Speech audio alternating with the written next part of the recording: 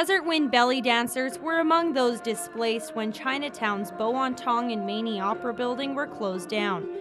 Dancer Chelsea Grenier McNabb says that losing studio space was tough, but seeing landlord Albert Leong lose his home along the way was much worse. He's become obviously a good friend of ours.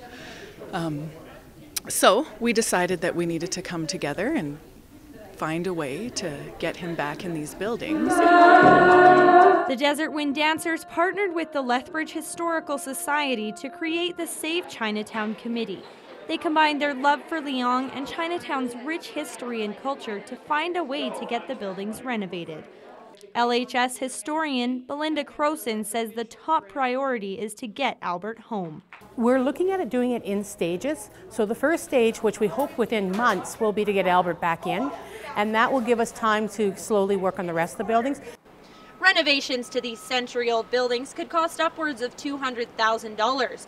But Croson says thanks to donations, community support, and fundraisers like the variety show, Leong could expect to be back home within the next couple of months. The Save Chinatown Committee has seen overwhelming community support. The variety show was put on completely by volunteers, and Grenier McNabb says the committee couldn't be more grateful. These people care enough to come together, give their time, give their energy, give their love for a night like this. So I'm just most excited about that feeling of togetherness and love, and everybody's having a good time.